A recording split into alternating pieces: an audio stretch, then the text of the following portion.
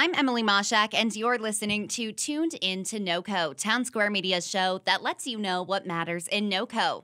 I'm talking today with Claire Bouchard, the Vice President of Communications, Marketing, and Engagement at the United Way of Larimer County. And we're here to talk about the Larimer Fire's long-term recovery group. So thank you so much for joining me, Claire. Thank you for having me, Emily. Of course. Now, before we get into the LTRG, I want to talk a little bit about you. How did you find your way to the United Way? Oh, well, thanks for asking. I've been in the Larimer County community for about 17 years, and I started my career with the city of Fort Collins doing communications, public relations, and marketing, and just kind of fell in love with public sector, public engagement and community engagement. And I left the city in 2013. I started my own business with some business partners, loved that for 4 years, worked all over the county and state doing public sector marketing and communications, and then found myself at United Way. And for the last several years, I've been doing engagement work, grant making, and relationship building with key partners. That is awesome. And now, for those who are unfamiliar, what does the United Way of Larimer County do for Northern Colorado? You know, we really try to leverage philanthropy and people's generosity of time, talent, and treasure. And we really try to reduce today's greatest needs by providing time-sensitive grants and impact work. And then we also are looking at how do we reduce tomorrow's needs through systemic change and kind of higher level policy development and advocacy to not only help people today, but make sure they don't have those same problems tomorrow. And we do that through funding, through volunteerism, advocacy, and grant making. Mm-hmm. And now, obviously, one of the big needs of the Northern Colorado community is help with what happened last year with the Cameron Peak Fire and the East Troublesome Fire. So I want to get into the Larimer Fire's long-term recovery group. How did this group come to be, and how can it help fire survivors? Yeah, so this is a group of agencies. There's about 30 in our long-term recovery group that are working in a very hyper-local way. So there are long-term recovery groups after every disaster, wherever you live in America. It's kind of like a FEMA best practice or disaster response best practice. And what happens is during blue sky days, when we don't have disasters, we have groups of agencies that participate in VOAD, which stands for Volunteer Organizations Assisting in Disasters. And those VOAD members respond to the disaster with the Office of Emergency Management at the county level and any firefighting or flood mitigation groups. And we put a call out to these agencies, and some are like Salvation Army, the Red Cross, Volunteers of America, United Way, Seventh-day Adventist disaster response folks, Serve 6.8 here in Loveland, and on and on. And so we get together when there's a disaster and we say, how are we going to help the community? We know that people are going to need help. People are not prepared for these things, especially with COVID and the fires that, were the largest in our state's history. So the groups get together and we start talking about what are the needs going to be and how do we either fundraise, which we did this time with Larimer County United Way kind of taking the lead on that, or how about putting up volunteers or putting together volunteer opportunities, or how do we offer emotional support to people? So we work with the faith-based organizations and Interfaith Council on providing well-being and emotional care, among other things. Now, we all saw firsthand how the fires affected Northern Colorado, but what impact have you personally seen it have on the community through your work with the LTRG? A lot of really interesting stories, both, sad stories like families that lost their home, and they were like legacy homes. They'd been up in the foothills forever, and now all of a sudden they find themselves without a home. And hearing those stories is kind of traumatic. I was on 100 days worth of fire calls, and I don't normally do disaster work. So between a COVID response and then having fire calls every day for 3 months was pretty tough.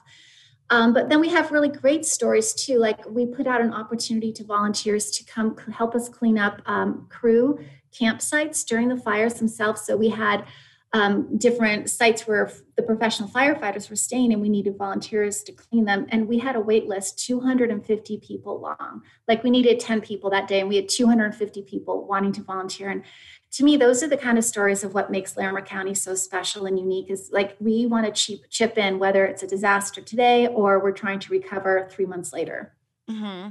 And you mentioned before that some of the people's needs are emotional support and cleanup. What other needs are you seeing from fire survivors right now?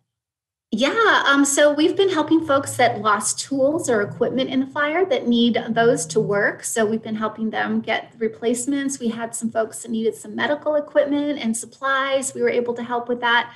We've helped with some short-term housing expenses that were unexpected because of the fire.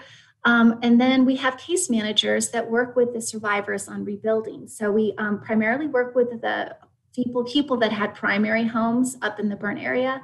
And many of them want to rebuild, and some of them are underinsured or uninsured. And so they're going to be relying on local philanthropy and community support. So we have about $1.2 million in a fund that's set aside for those families. And as they go through the rebuilding process, they work with their case manager, and they come to us so that we can ensure that the vendor that they need to work with is getting paid for those supplies and equipment.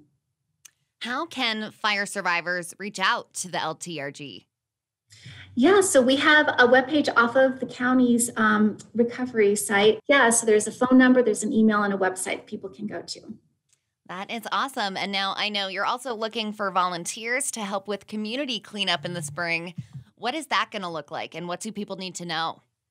Great question. Those plans are being formed right now. I just got off a call about it. So we have distinct areas of the fire burn area that are higher risk than others of damage with floods or falling debris in case the soil loosens even more and starts going downhill, which happens with gravity.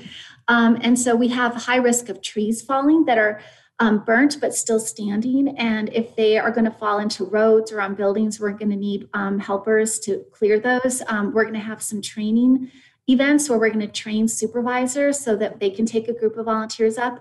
We're going to ask folks that are trained to cut down trees and stuff to be on certain teams. And then people that don't have that expertise, we'll still need them to do things.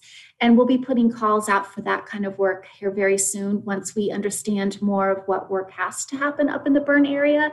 And we'll put together job descriptions, if you will, or requirements or, things that people might want to know if they're a good candidate and match. And if people want to sign up to help with the LTRG or even just United Way in general, can they go to the website again? Yeah, sure. We actually have a whole volunteer platform called NoCovolunteers.org. And that site has a place where you can sign up to have a profile, and you can pick different categories of things that you're interested in volunteering at, whether it's pets or the environment, fires, children, all the things that we need help with our community to make it wonderful and resilient. And then you'll get notified when opportunities come up for categories that you've chosen. So if you've chosen fire, but there aren't any fire opportunities right now, have no fear. We're creating those, and those folks that have chosen that will get notified, or you can just check the website or make a profile. That is awesome. Well, thank you, Claire, for talking to me today. It was so great to learn about this resource. Is there anything else you would like listeners to know? Just really thank everyone for their generosity. We come together in times of hardship here in Larimer County, and it really makes us one of the best places to work, live, play, and learn. And, but not everyone has a great day here. So we have to make sure that we're building a resilient community, that we have volunteers, that we have donors ready to go and help those in need. And we really appreciate being here in Larimer County. That is great. Well, thank you so much, Claire. I appreciate it. Thank you so much, Emily. Again, that was Claire Bouchard, the Vice President of Communications, Marketing, and Engagement with the United Way of Larimer County. Learn more about the Larimer Fire's long-term recovery group at larimerrecovers.org/Larimer-long-term-recovery-group, or sign up to volunteer in the Northern Colorado community at NoCovolunteers.org.